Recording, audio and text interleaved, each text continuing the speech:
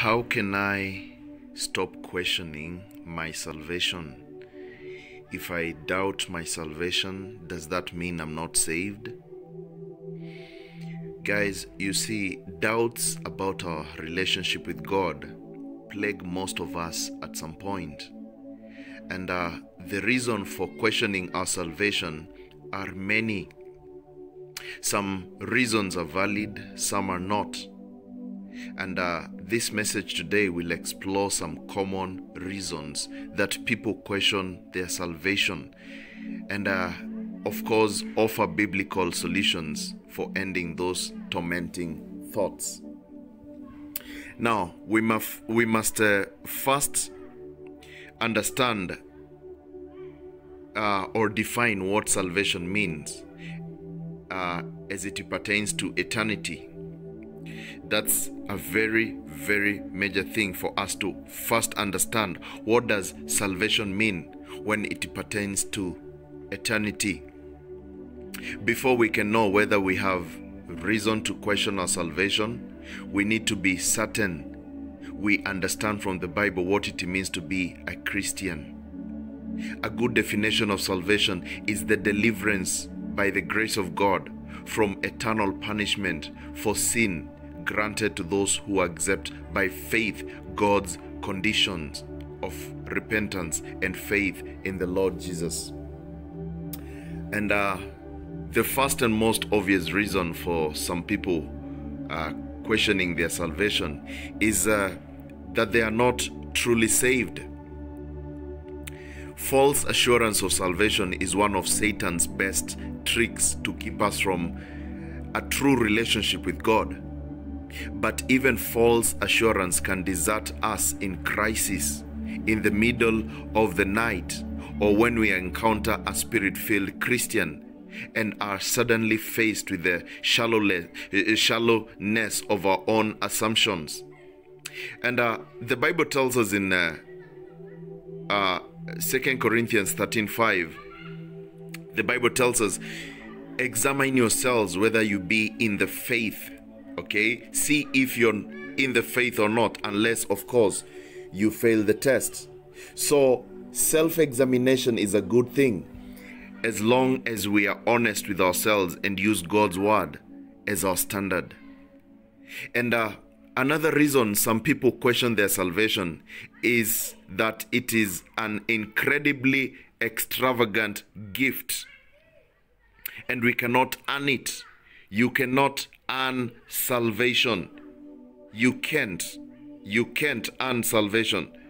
And most people think that there's something that I can do to buy some salvation here. You cannot earn salvation. Salvation is free and given by God. Okay? Now, just as loving parents, some loving parents give Christmas presents to children before those children are able to do anything worthy of such gifts, our Heavenly Father gives salvation to us when we are at our worst. Sometimes, I don't know if you've found yourself at your worst and God is still giving you gifts.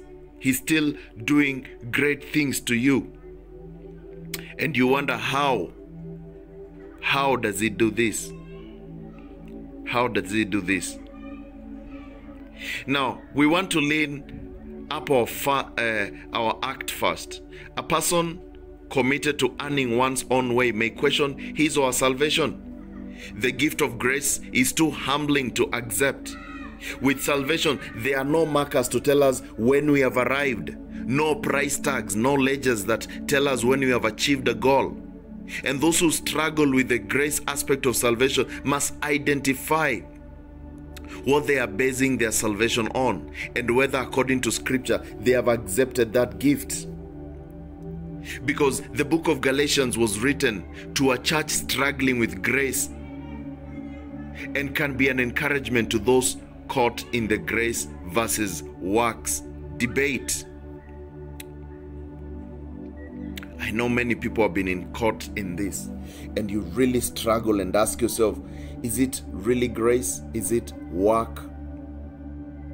Now, brothers and sisters, another major reason, or another major reason why people question their salvation is due to the inner voices that they choose to listen to.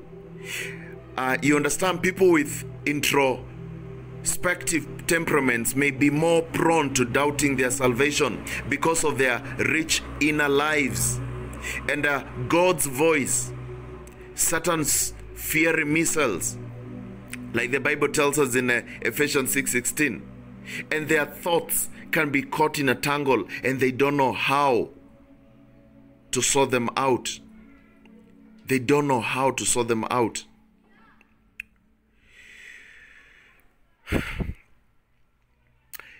Brothers and sisters, we have to learn the art of thought stopping. Thought stopping. The Bible tells us about stopping our thoughts. Do you know how to stop your thoughts? The book of 2 Corinthians 10:5, it tells us how we should be keen on stopping our evil thoughts. Let me show you. Take every thought captive to Christ. Do you do that? Do you take every thought captive? And if a voice in our heads does not line up with the truth in God's word, let me tell you, my friends, that one did not come from God. We are to be the policemen of our minds, on the alert for trespassing thoughts or ideas. Alerting thoughts and ideas.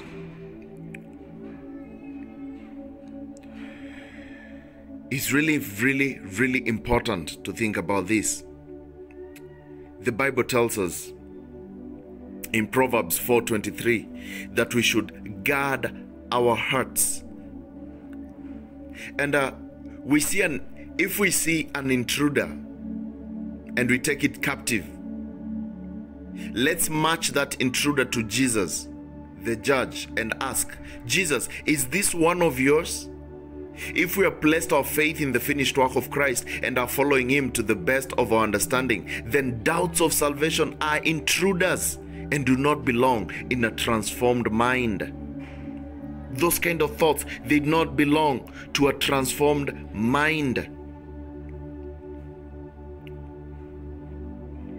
And this is something that we need to think about so much. And we need to ask ourselves, am I really doing what is right? Because the Bible tells us in Romans 12 from verse 1 to 2, therefore I urge you, brothers and sisters, in view of God's mercy, to offer your bodies as a living sacrifice, holy and pleasing to God. This is your true and proper worship. True and proper worship. And we have to understand, by developing a habit of thought stopping, when we recognize an enemy's lie, we can overcome the habit of questioning our salvation.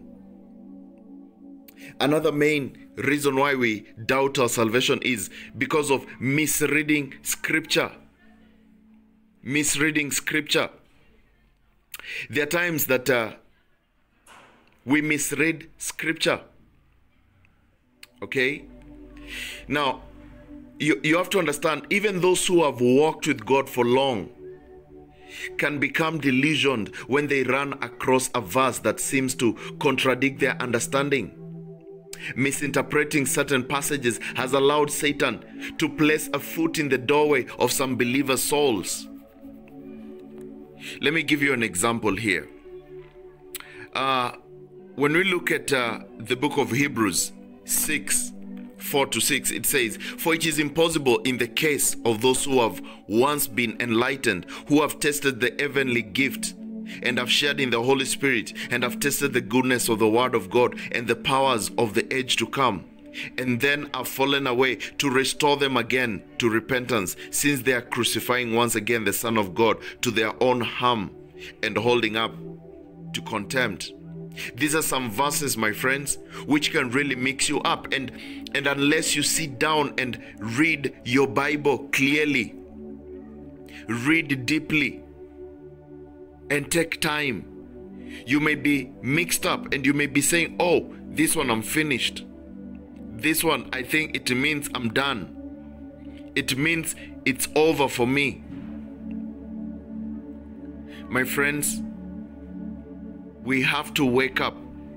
We have to be very keen. Look at Matthew 7:21. It says, not everyone that says unto me, Lord, Lord, shall enter into the kingdom of heaven, but he that does the will of my Father which is in heaven. These are passages which can confuse you.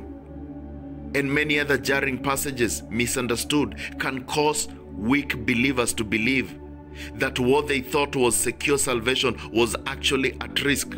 But it's not, my friends. All you need to do is read more and understand. Read more.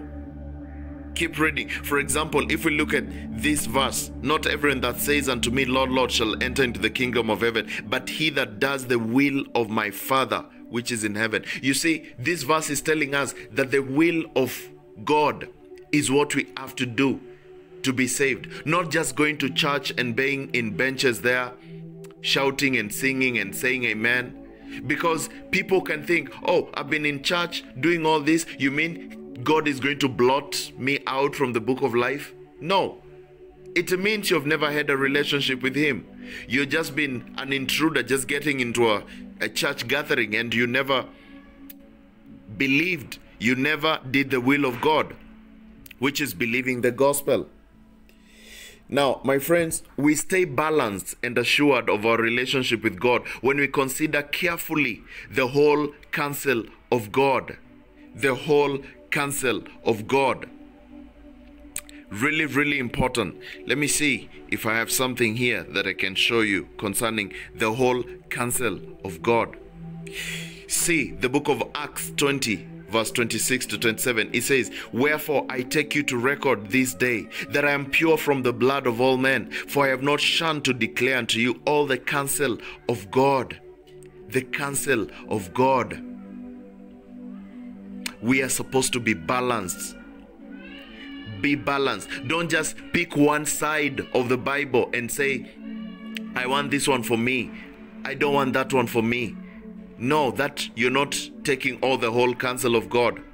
You must interpret unclear passages and verses in light of clear, easily understandable verses. If one verse causes undue fear, keep on studying. Keep on studying. Keep on studying. Study more and more and more and more. Okay? Keep on studying. Are you understanding my point? And see what God's word as a whole says. Consult godly teachers. Research different websites where people are talking about God and things like that, and talking about different verses. Research sites. Research different places. Listen to sermons on YouTube. But keep it always about Jesus, who is and what he did on our behalf, and what our response to him has been. You see, Paul wrote in 1 Corinthians 2:2 that he said, I'm determined to know nothing more about you except Christ and him crucified. You know, if you're determined to think about other things and you're not concerned about Christ crucified, then, my friends, you're on a place where you're lost. It's supposed to be all about Christ. Even as you do your research, even as you do your checking and you listen to people, if somebody starts telling you about, you know, good life and prosperity and how you're going to make it in this way or another apart from Christ, then there's something wrong. It has to be about Christ and him crucified. We must bring all our questions back to Jesus and remember that he wants to save us more than we want to be saved. Salvation was a good God's idea, and he will never withhold it from someone who diligently seeks him. If you diligently seek God, he will never stay away from you.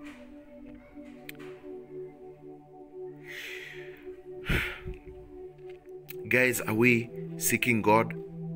Are we seeking God in our things and what we do? Are we really working for God and looking forward to Him?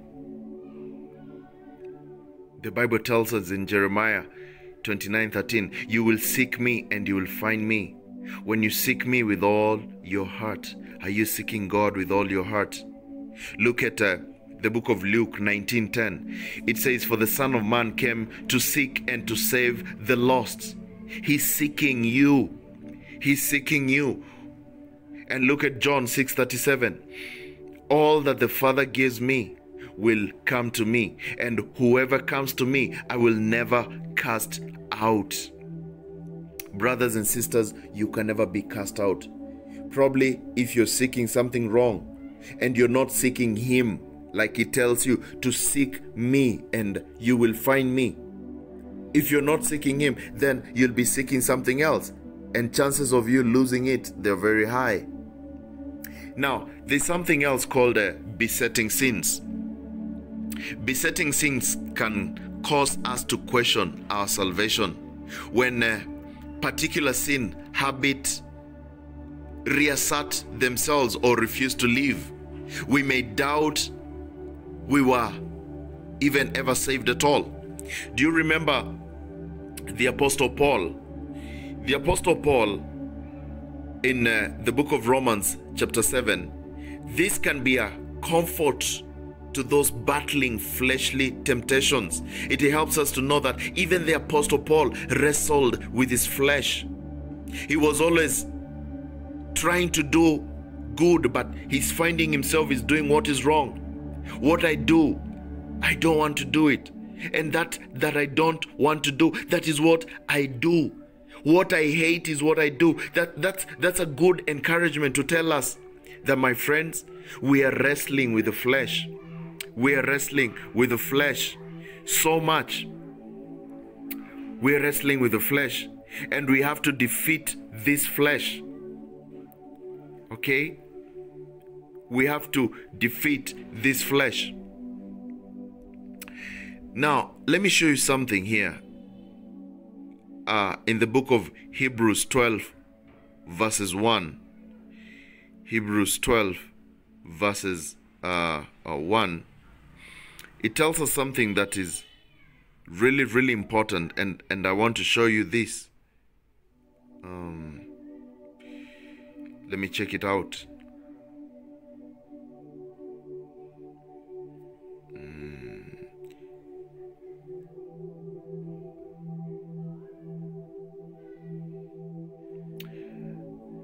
Anyway, I'm not kind of saying this verse, but anyway, let me just explain to you. This verse in Hebrews 12 verse 1, it basically encourages us to lay aside every weight and sin which clings so closely. And the Bible tells us, and let us run with endurance. Run with the endurance. Okay? Yeah, actually it's here. It tells us, let us throw off everything that hinders and the sin that so easily entangles, and let us run with perseverance the race marked for us, fixing our eyes on Jesus, the pioneer and the perfecter of faith. Hebrews 12, 1-2. Are you running, my friends? We're on a journey. We are supposed to be running.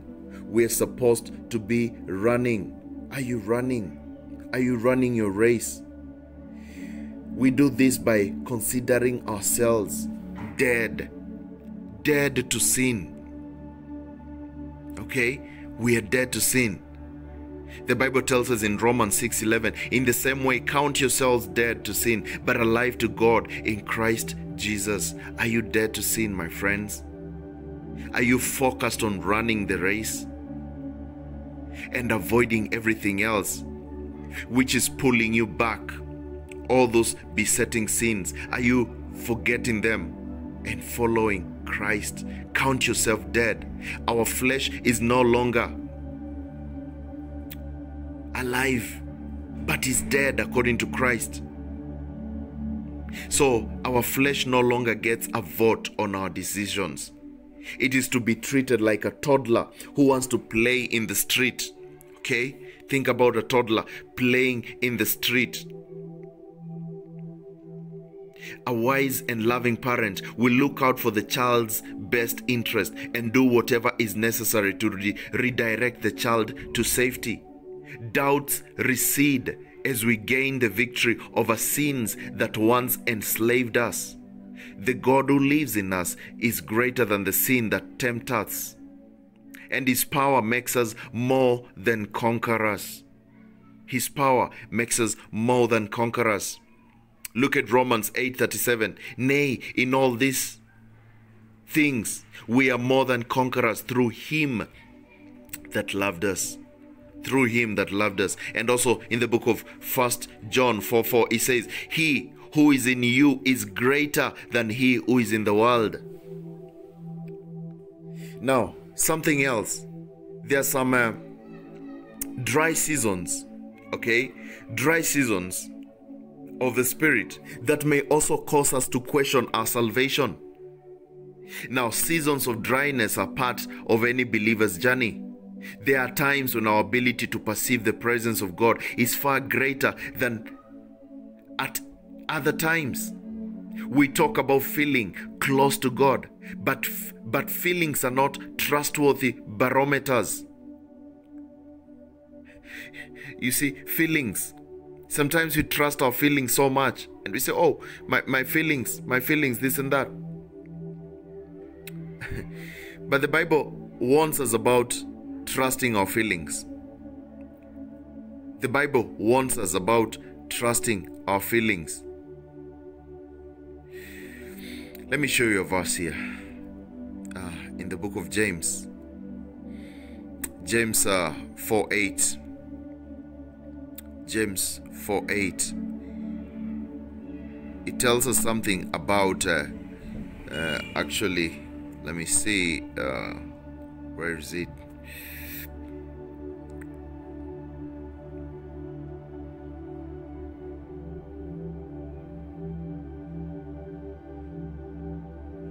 Actually, I don't see the verse, but let me just tell you what it says. James 4:8 says, draw near to God, and He will draw near to you. God draws near to us, whether or not we feel Him. I'm sure there are times that you don't really feel like doing things of God or really believing. The Bible always tells us that He's faithful and He will not deny us. He's faithful. Think about a marriage where maybe the husband or maybe the wife has decided to not believe the husband, but the husband is really faithful and is keeping on and pushing on. One day things will get better. Jesus is our husband, and He will never deny us, no matter how much we try to deny Him, because it's not us, it's the flesh which is trying to deny. And we have to understand that the Holy Spirit does not leave us. The Holy Spirit does not leave us. Okay? Because we're not walking by our faith. We're not walking by our sight, but we're walking by faith. It's really important to put these things in mind. Look at this. Hebrews 13:5. The Bible tells us, keep your lives free from the love of money and be content with what you have, because God has said, I will never leave you. I will never forsake you. God will never leave you or forsake you. He will never leave you or forsake you. Why are you worried? Why are you worried, my friends? Why are you worried? Do you think that God is going to leave you? He's not going to leave you. He promised you. Okay? He promised you. It's really important to have this in mind, my friends, so that you don't be caught up in the things of this world. Okay? We don't walk by sight, but by faith. 2 Corinthians 5:7. And we tend to question our relationship with God when we are experiencing a spiritual dry season. But those seasons can actually help us dig deeper, obey anyway, and learn to endure. Learn to endure. Are you learning to endure even when things really get bad? Are you enduring? Are you pushing on? Are you pushing on? It's really important to push on, to endure, to stay and keep the faith and do what you can be able to do. Because God promised us He will always be there for us.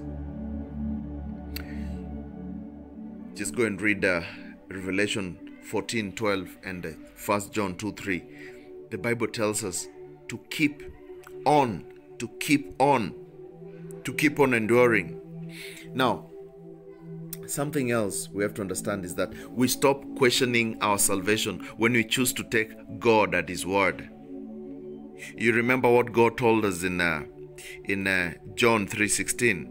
He told us, "For God so loved the world that He gave His one and only begotten Son, that whosoever believes in Him shall not perish, but will have eternal life.